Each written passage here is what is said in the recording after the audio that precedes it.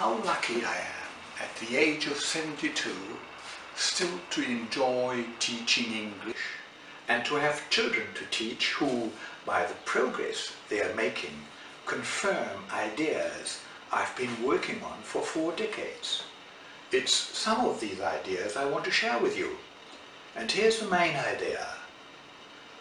The best window on the logic of a foreign language is a naturally acquired language, usually the mother tongue.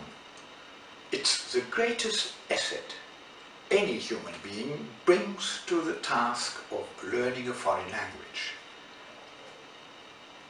And that's why we should treat the mother tongue as a powerful ally and not as an error-generating enemy or as non-existent. Because with the proper mixture of monolingual and bilingual techniques, we can revolutionize the teaching of beginners. Remember that the conventional mother tongue taboo has a price. It's the thin language soup served up to beginners. The naff content of many texts for beginners is due to an overemphasis on lexical and grammatical grading, and this in turn is a side effect of the monolingual approach. You simply must grade your language material carefully if you want to explain things monolingually. And this is why conventional, grammatically graded texts seriously under-challenge beginners. Why not use a past tense form or a future form in the very first English dialogue? Didn't we all learn the ideas of pastness or future time roughly at the age of 3? So my primary school children can easily handle will, shall, should, could, may, or constructions such as for plus noun plus to infinitive. I mean forms and functions that are usually offered later in the course. Let's take a song, an authentic text like Yellow Submarine. In the town where I was born lived a man who sailed the sea. Now you've got the past tense, you've got the passive voice, you've got a relative clause. No problem, no problem. Because both lexical and grammatical meanings can be easily and effortlessly conveyed via the sandwich technique, that is, via the mother tongue. Children can handle such authentic texts, and also the texts that you can see in the video, the sketches. And these sketches have the communicative creativity and the sophistication which all children possess in their mother tongue. They exploit this communicative creativity and sophistication. Children can cajole, comfort, protest, lie or flatter, just as we do. And they enjoy giving these sketches a personal voice and a personal presence by acting them out in their own fashion.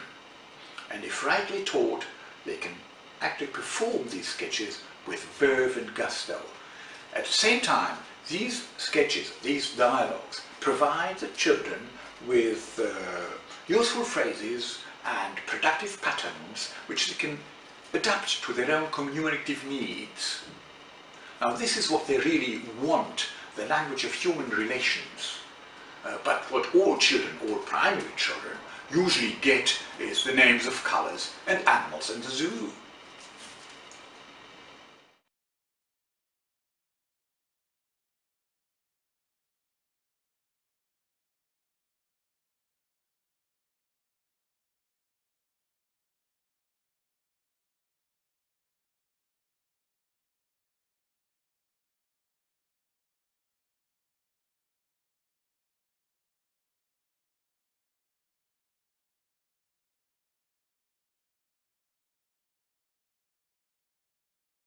Is she pretending? This is Kate, this is Mommy. Mommy, my head aches. My throat hurts. Can I stay in bed today? Haven't you got an English test today? I think you should go and do the test. Mommy, I'm not pretending. I'm suffering. I'm dying. Oh well, darling, I made you a herbal tea. Last time, it's time for Betty to go to bed. May I sleep in your bed tonight? No, you may not. Why not? Oh, please. But it's the last time. Please carry me. But I read in my paper. Oh, I give up.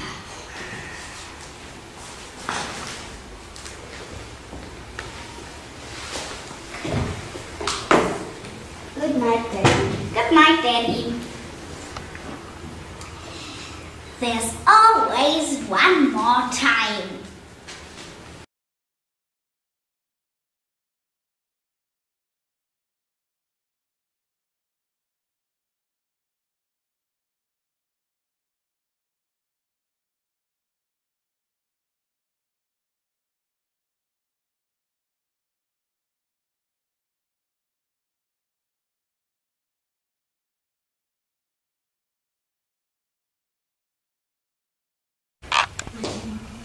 Head boy?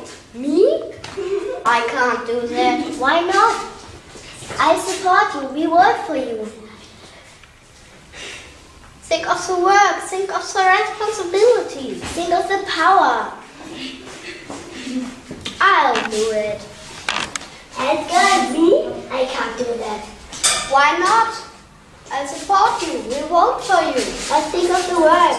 Think of the responsibility. Think of the power. I do it. We all live in the yellow submarine. Yellow submarine. Yellow submarine. We all live in the yellow submarine. Yellow submarine. Yellow submarine.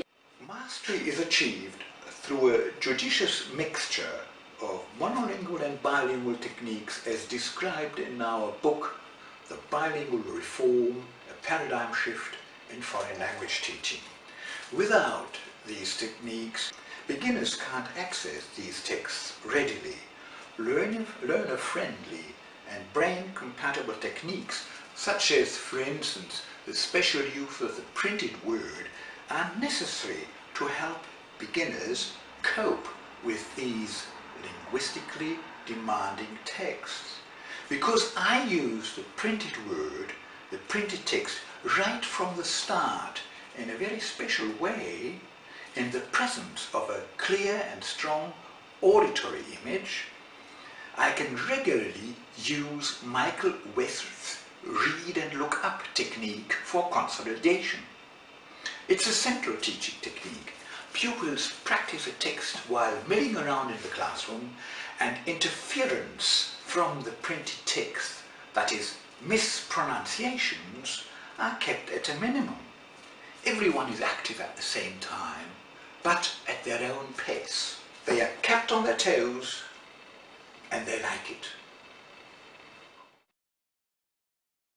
I think you should go to my throat. Can I stay in bed today?